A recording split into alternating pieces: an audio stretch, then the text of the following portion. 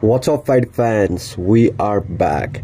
In this video we have the training session of the former lightweight champion, the man who defeated Vasily Lomachenko and became the champion in the lightweight division and moved his division after his loss against George Kamboja Jr. in the lightweight, and now currently he competes in a 140 division, holds a title. His name is Teofimo Lopez, aka the Takeover 10 World Championship titles at 25 years old. A future Hall of Famer, Teofimo Lopez, who is making his name in the world of boxing. Teofimo Lopez, and he's one of my favorite fighter. Teofimo Lopez, he's been training very hard for his next fight. His next fight has been official and he will step into the ring soon. And Teofimo Lopez, he is known for his dynamic and aggressive fighting style. He combines speed, power, technical skills, often utilizing the blend of boxing and counter punching.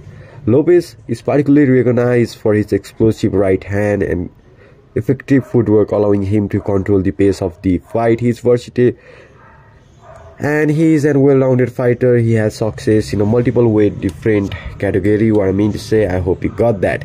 And right now in the 140 division, there's Devin Haney, Ryan Garcia, Rolly Romero.